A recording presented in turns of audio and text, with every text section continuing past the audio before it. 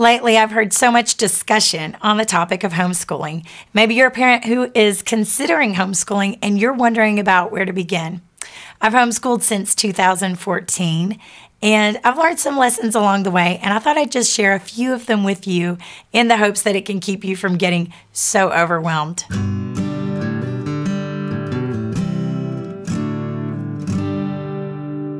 All right, here we go. Number 1. Begin with the end in mind.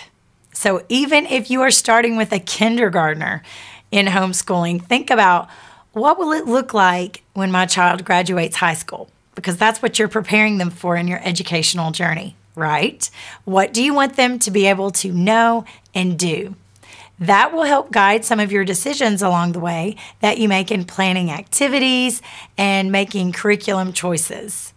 But one thing every parent needs to ask every year is, by the end of the school year, what do I want my child to be able to know and do? And having a simple list of 5 to 10 things, they can be academic, social, behavioral, or even physical in nature, things that you want them to be able to know and do by the end of the school year. Keep a list. Could be in your phone.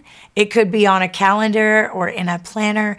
But if you regularly see that list, you're regularly asking yourself, okay, where am I in reaching the end? Where am I in reaching this goal? And do I need to make any adjustments? Or I really need to buckle down if I'm going to reach this goal by the end of the school year.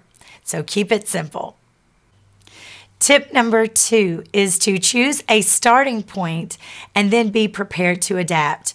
You may never find the perfect curriculum for you and your child. I'm always making changes to our plan as we go along, finding ideas that I can supplement with. It's important in the beginning to just choose something, make it simple. If you find ideas you want to add to later, you can do that.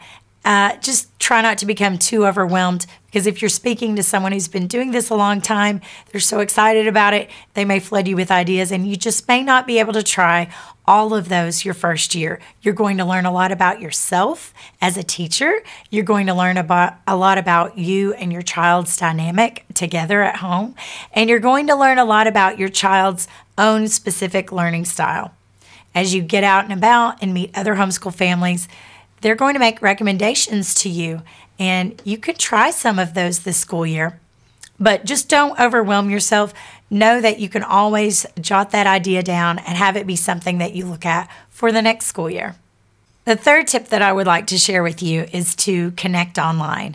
And I know that some parents aren't huge fans of some of the social media websites, but I will tell you, I do not know what my homeschooling experience would have looked like these past several years without having social media.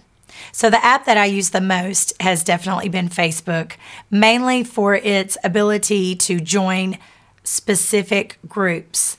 So my first year of homeschooling, I made sure to join a local group specific for my town of homeschoolers. And from there, I was able to meet moms who had children the same age who were starting kindergarten.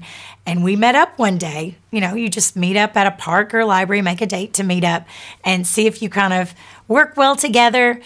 We formed a co-op, which meant that we met together each week, helping each other out, had a little read aloud book, took turns teaching, and had a small craft with our children. And it gave them something fun to look forward to, lots of great picture opportunities to have with our children, and friends to meet during the school year to share these experiences with. So Facebook came in handy for that, for just meeting people when you're starting out. But it's also come in handy to be a member of certain groups, like groups for parents who have a dyslexic child, groups for parents who have an ADHD child, groups that are specific to whatever curriculum you're using. You can get lots of ideas from other people. It lets you know that you are not the only parent who is going through this. So when you have a hard day, there's usually someone else out there able to reach out and say, it's okay. Maybe you need to put things down and just have a calmer day today. Tomorrow's a new day. You can always start fresh. So I've really used Facebook quite frequently for keeping in touch with other homeschool parents.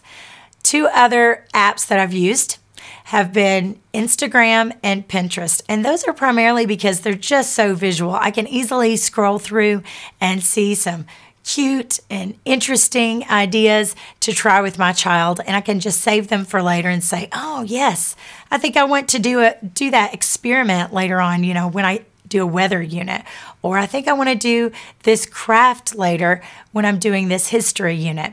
So I get a lot of inspiration from those, and I get a lot of connection from the Facebook app. The fourth tip that I have is to make a way to conveniently homeschool for your household.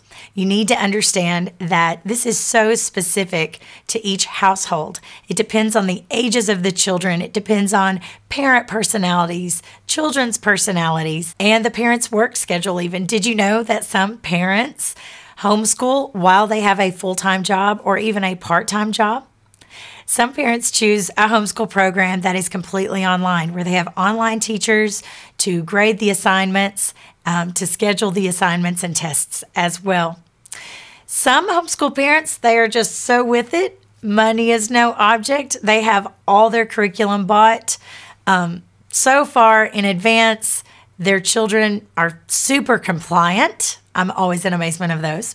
And they're able to get school done by lunch pretty much every single day. Other parents, they've got to make use of that time that their younger children are playing quietly or having a nap. And that's their time to sit and do more difficult assignments with their oldest child.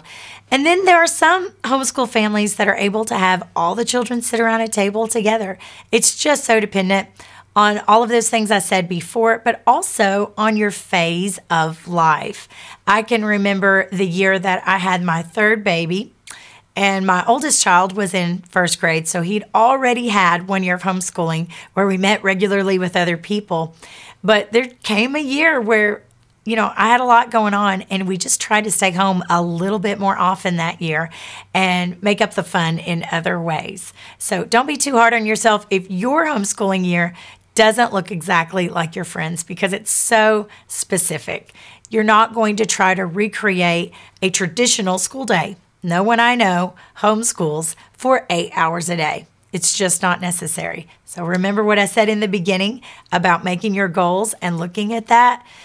It's usually not necessary to have 8 full hours a day of schooling with your child. The fifth tip that I'd like to share with you is to stay up to date with your state's homeschooling requirements. Most of these can easily be found on your state website in the education section.